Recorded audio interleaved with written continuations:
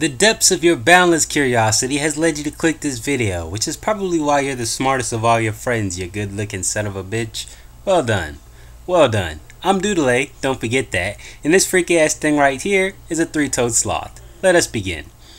In the animal kingdom, one of the few animals still lacking a comprehensive evolutionary history is the three-toed sloth.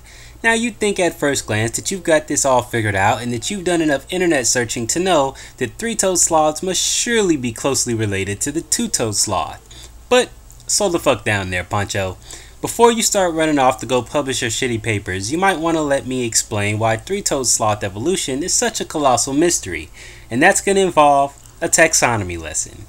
Taxonomic rank is basically what scientists use to group all species, both living and extinct, with their closest relatives and ancestors. In taxonomy, things are grouped from most general, like the difference between life and a rock, to the difference between a reptile and this insect, to finally the difference between this brown-throated sloth and this pale-throated sloth. And even now, I still can't tell the fucking difference. But now that that's out of the way, allow me to explain the mystery. You see, as it turns out, three-toed sloths and two-toed sloths are actually not members of the same species like all humans are. That much is obvious. But they're not members of the same genus either, which is the next general step up from a species. In our case, our genus includes us and the extinct Homo erectus, Homo habilis, Homo heidelbergensis, all that shit. Hell, they're not even members of the same family like humans, gorillas, and orangutans are. And I want to stop right here because that's pretty significant.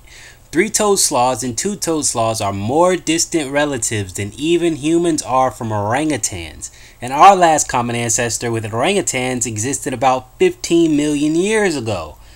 Let me put it in one more perspective here. If humans are loosely related to all apes, then three-toed sloths and two-toed sloths wouldn't even be that closely related to each other. In fact, their last common ancestor is the equivalent of a human's last common ancestor being any of these other primates. Eukaryotes, tamarins, tarsiers. Now you see what I'm saying. So in short, two-toed sloths and three-toed sloths don't belong to each other's species, genus, or family.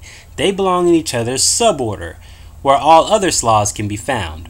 But just for the fun of it, we're going to go one tiny step above suborder into the main order called Pilosa and see what exactly is up in there. Holy sloths are related to giant anteaters?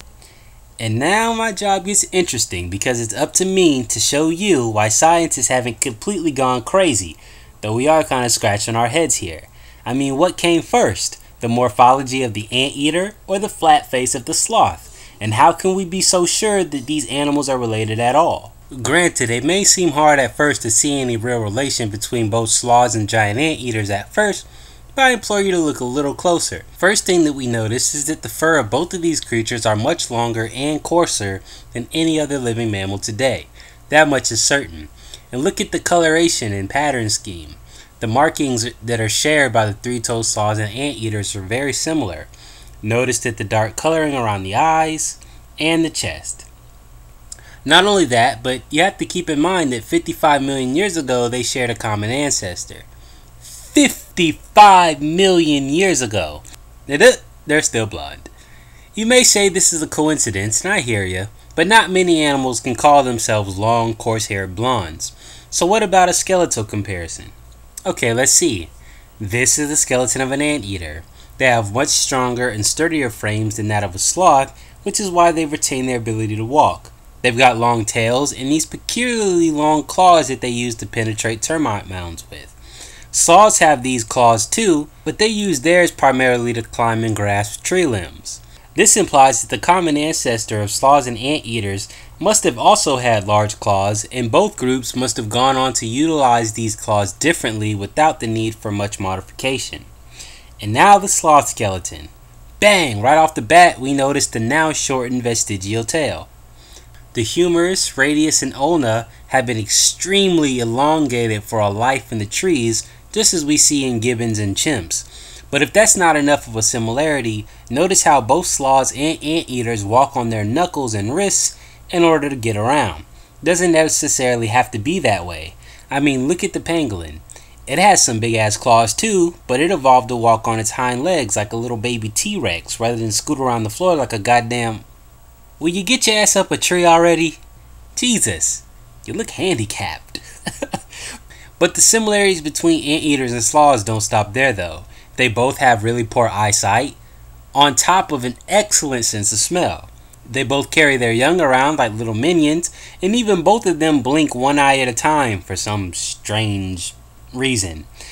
Well, that's all good and great, but what about those skulls?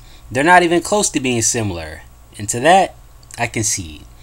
Anteaters have these long tube-like snouts for which to suck up ants with, and sloths have the exact opposite. Sloths have large teeth, and anteaters clearly do not. So what gives? We're beginning to reach the limits of wisdom here, but judging by the skull and tooth anatomy, the common ancestor of sloths and anteaters was carnivorous. That's right, carnivorous. Or at least an insectivore. My hypothesis is that the anteater began losing its teeth the more specialized it became, and the more specialized it became, the narrower its snout. And at some point you've got to trade in those big teeth for elongation. So as far as I'm concerned, the ancestor of anteaters and sloths looked more like ancient ground sloths than any modern 2- or 3-toed sloth or anteater today. But who knows? Maybe one of you can dig up the missing fossil that we need. Till then,